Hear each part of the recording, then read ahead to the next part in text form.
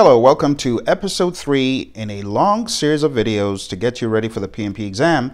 This is where we take down every letter of the alphabet as far as definitions are concerned.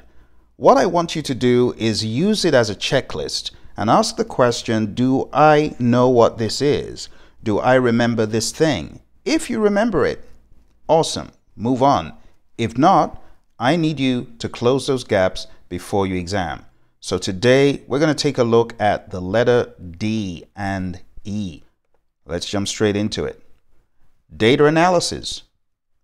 It's a technique used to systematically examine data using analytical and logical reasoning to determine its meaning and implications. Data gathering techniques. A set of techniques used to generate ideas or alternatives, explore possibilities, or increase understanding of a particular issue or question. Data representation, a technique used to depict data visually or graphically. Now, what you realize from these definitions so far is that I have made them extremely short. I have intentionally made them one sentence or thereabouts. Very different from the unwieldy definitions in the PMP guide. For more information about any of these, I highly recommend cross-checking with the PMP guide or other sources. Let's move on. Data validation.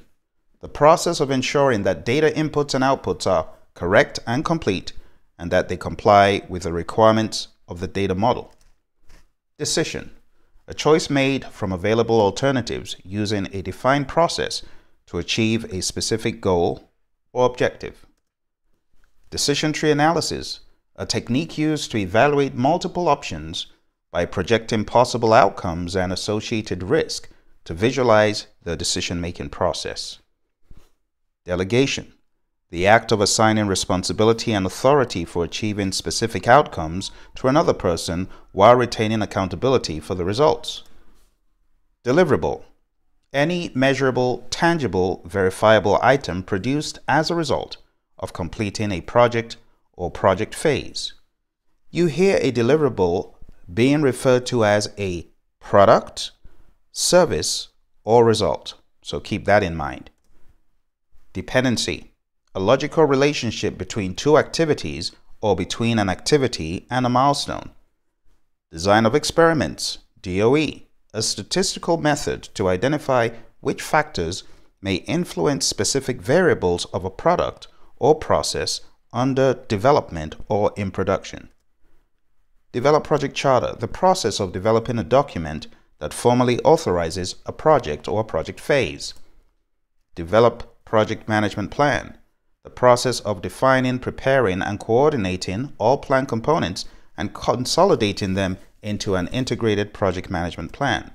Develop schedule, the process of analyzing activity sequences, durations, resource requirements, and schedule constraints to create the project schedule. Development approach, the planned, systematic, and repeatable process followed during the development of the project's product or service. Direct and manage project work, the process of leading and performing the work defined in the project management plan and implementing approved changes to achieve project objectives. Direct costs, costs that can be specifically identified with a particular project, program, or operation. Discrete effort, an activity that can be planned and measured and whose duration can be estimated using a defined methodology. Discretionary dependency, relationship based on best practices or desired sequence. Documentation reviews, gathering and reviewing information for accuracy and completeness. Duration, total work periods required for activity or component completion. Early finish date, EF, earliest possible completion based on schedule logic. Early start date, ES, earliest possible start based on schedule logic. Earned value, work performed expressed in authorized budget.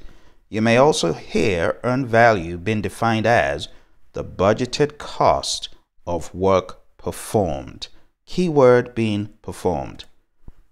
Earned value management. Methodology combining scope, schedule, and resource measurements. Effort.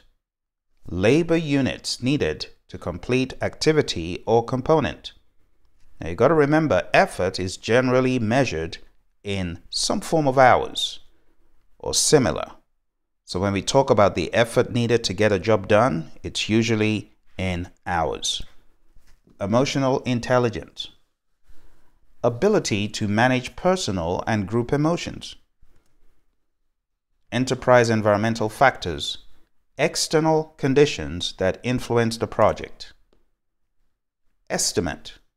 Quantitative assessment of project variables.